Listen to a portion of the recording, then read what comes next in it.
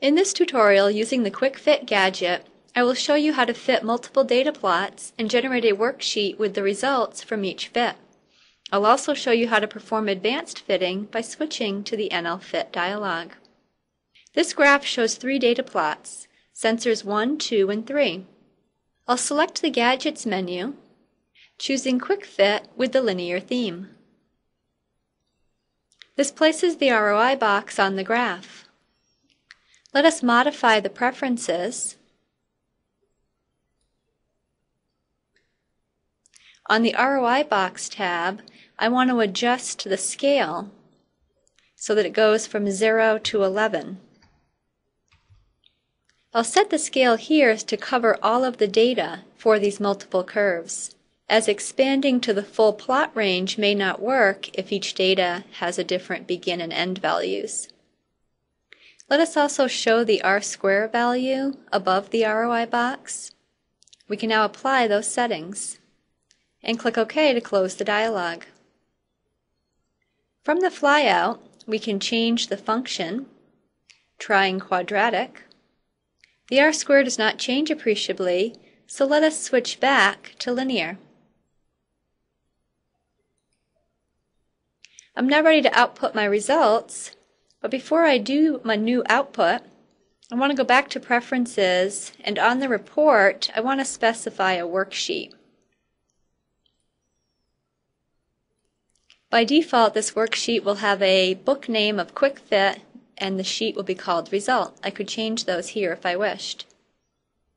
The controls below specifies what will be output to the worksheet. I can click OK, and then I can do a new output. I realize I don't need the label box, so I can delete this one, and then I want to just go back into Preferences, and on the label box tab I want to uncheck that checkbox. Now I use the flyout here to change the data so that I can now fit sensor 2. All my preferences have been set, so I can just do a new output. If I go to the report worksheet, I'll see that that was appended to that sheet. We can now go back here and change data to fit sensor 3. Again, do a new output.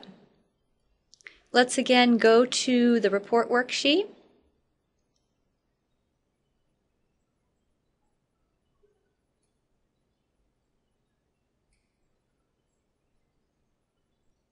Which is a summary of the fit results from all 3 curves. The data for the fit curves is added as new columns to the original worksheet.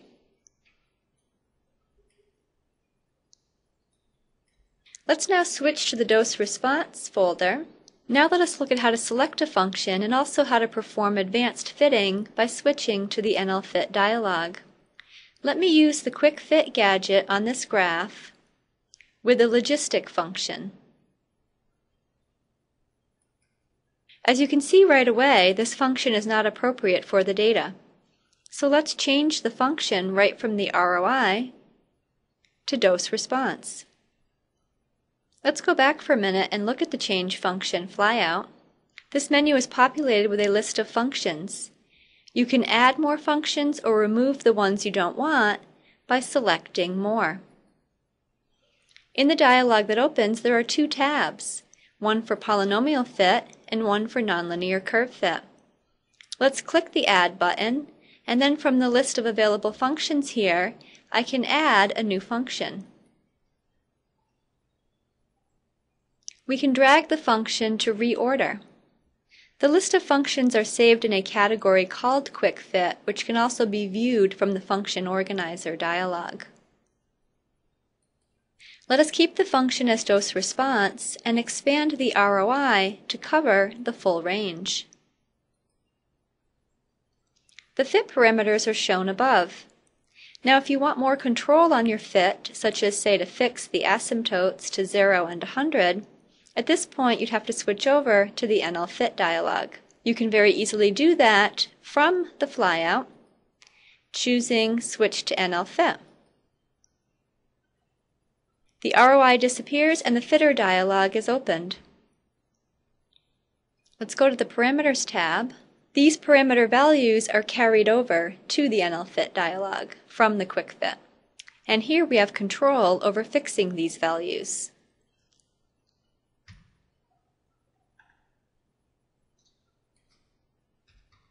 I can now click Fit to get the NL-Fit report and table on the graph.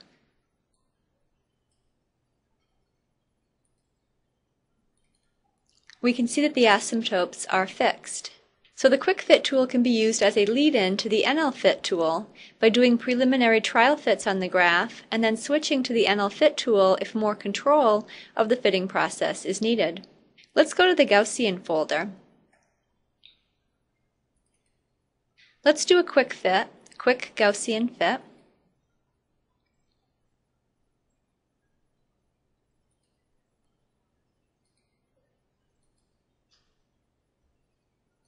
Any graph that previously has a quick fit, you can use Control-Y to open the NL-Fit, and the function and the parameters from the quick fit will be loaded into the dialog for further processing.